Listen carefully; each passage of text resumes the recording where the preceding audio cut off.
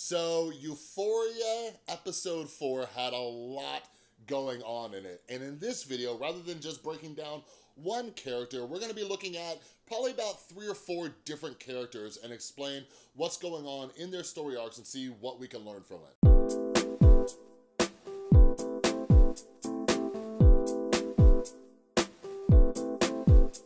What is up, everybody? This is Chris from The Rewired Soul, where we talk about the problem, but focus on the solution. And if you're new to my channel, typically what I do is I pull different topics from the YouTube community, but I like to pull topics from movies, TV shows, pop culture in general, try to see what lessons we can pull from them to improve our own mental and emotional well-being.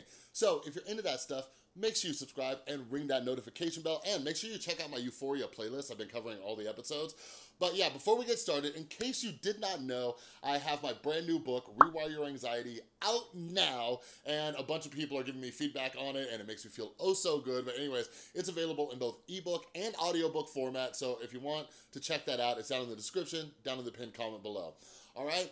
So yeah, Euphoria episode 4, there's a lot going on, and obviously each episode kind of like really centers around one character, but we kind of see what's going on with other characters. So in this episode, it really focused on Jules, and it kind of gave a little bit of her backstory and everything like that. I'm not gonna be diving too much into her going into a psychiatric hospital as a child, but if that's something that you want me to kind of do a whole video on, and children going to psychiatric hospitals, when it comes to, you know, self-harm, or even what might have been, you know, her being put in there for, you know, gender dysphoria or whatever it is. Like, if you want me to make a video on that, let me know down in the comments below, all right?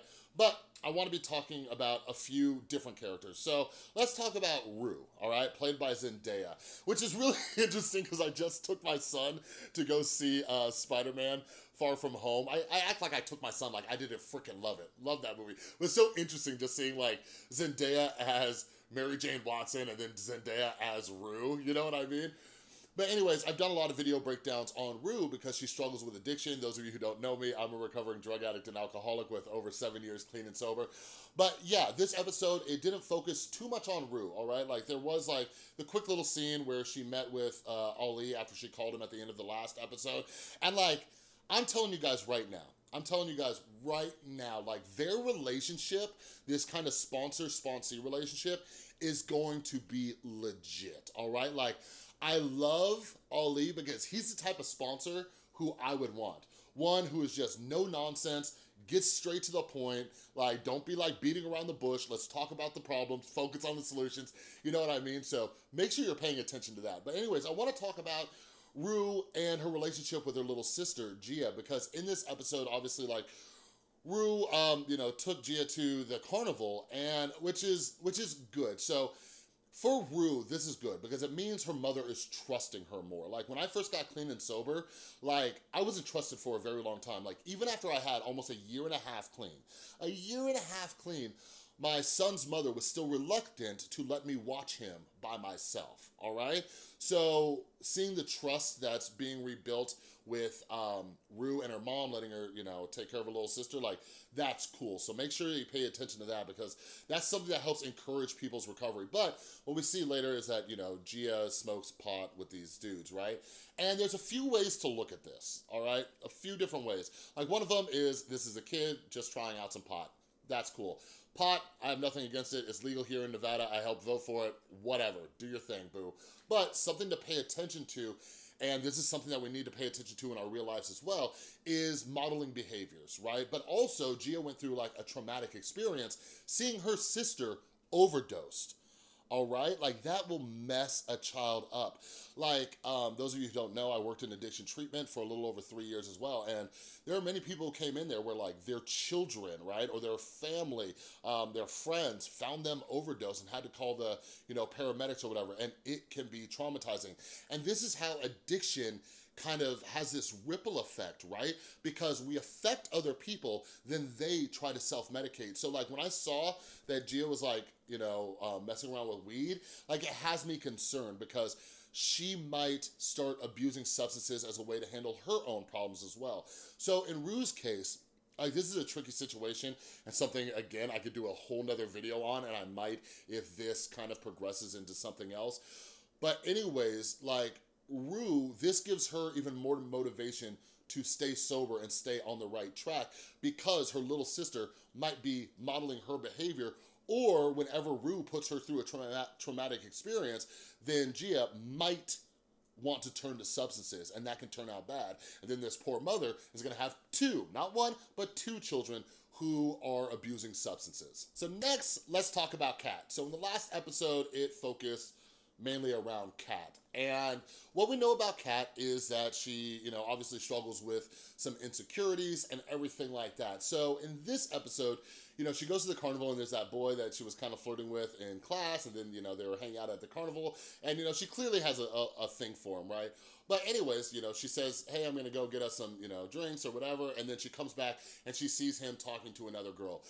So I've done videos in the past about like YouTubers, who have been cheated on and everything like that. Like, this is what I'm talking about. Like what you just saw with Kat, and obviously Kat is not dating this guy, but a lot of people do things, right, especially in relationships, that are based on insecurities, okay? Like something I try to teach everybody is, if you've been cheated on, it is not because of you, it is because of them and their own insecurities. And you see how trivial this can be. And especially in high school, like, it can be really trivial, but this is something that I see grown adults do. Hell, this is something that I struggled with way into my 20s and my insecurities, right? So Kat sees him talking to this girl, and then when we hear the conversation, this girl worked with his sister and she has a boyfriend, and that's why they were talking. But Kat, just seeing that, she got jealous and she went and hooked up with that other guy, all right? And like, as I'm watching this, I'm like, oh, no, girl. Like, go like walk up, whatever it is, right? Because we're never going to have healthy relationships if we constantly think that, the guy we're seeing or the girl we're seeing, whoever it is, might be flirting or talking with other people. Like, one of the things I love about my beautiful girlfriend Tristan is like, she's one of the first women I've dated where like jealousy isn't this like huge thing, right? But I've done things to earn her trust, and one of them is being clean and sober, not being a scumbag anymore. You know what I'm saying? But I want you all to like really look at yourself and look like, do you do this? Do you do this thing? Because sometimes it's not even, seeing that person talking to another person. Sometimes it's just, oh, this person isn't giving me the love or affection or attention that I feel that I deserve, that I feel that I need. And then you run off and you start talking to somebody else to get that attention that you need. So I think as we, see the season go on, we're gonna see more of what Kat does based on her insecurities. So if you're somebody who struggles with insecurities, I recommend that you pay attention to Kat, because we're going to see how it causes problems in her life. Next, let's talk about Cassie, played by Sweeney. So this episode, she ends up going to the carnival with McKay, the dude she's seeing. And in the last episode, she went, to his frat party and everything like that. And yeah, they like said they loved each other, all right? And like teenage love, like, all right, that's another whole nother video, all right? But anyways, and I'm just now thinking of this, but she gets upset with McKay because he tells, his boy that like they're just chilling, right? He doesn't say like they're dating, this is my girlfriend or anything like that. And in McKay's mind, like, he's doing the right thing because he's protecting her, right? He's protecting her because his friends, they think, not great things about her because of her past. There was a video that we saw in the very first episode and everything like that. But what I was just thinking about too is, because like, I don't recommend that you hang out with people or date people who won't like tell their friends that you guys are dating. Like, that's not cool. Like, that is gonna turn into a mess. But McKay had no problem bringing her to the frat party, so it seems like he just, he has some like hesitancy for people who know about her past, all right? And that's something that we really need to think about. Like, this is one of the reasons why it's so important to take things slow, right? Like, so many people want to toss out the I love yous, and some people like, these are high school students that we're watching, but some people, they're moving in together, or some people are running off and getting married. Like, it's not just about like taking your time for the sake of taking your time. Like, one of the reasons you take time with relationships before they get super duper serious, right? You don't let your emotional brain run things and you use some of your logical brain, is because you haven't been through enough situations together to know if this is the relationship, right? Or if everything is honky-dory. Like, we all focus on the honeymoon phase, but like, we need to like realize like, it's important to know how things are gonna go when things aren't great. Like, how do you handle fights? How do you handle arguments? How do you guys handle each other's friends? How do you handle each other's family members? And all these other things, all right? So this is one of the reasons why it might be good, like, even if you feel, right? Even if you feel like you love that person, like, tone it down just a little bit, wait a little bit longer until you're in more situations to see, okay, is this thing going to work? And obviously, like, what we're seeing, like, this is a theme throughout the show, throughout this episode, is that you see people making bad decisions based on their emotions. This is one of the reasons why I advocate that we need to focus on our mental health. Our emotions drive us to do things that we end up regretting, right? So Cassie, in this situation, getting upset, she ends up getting high, she takes some Molly, she goes on the carousel, and we all know what happened there, right? And that's gonna be interesting too, because I can see Cassie trying to change who she is, get into this serious relationship with McKay, but she might be struggling from, you know, that phase she was in, you know, hooking up and everything like that. And when she was on the carousel and you saw everybody see this, right, that might hurt her confidence and wondering if she can change. And here's the advice I have for all of you.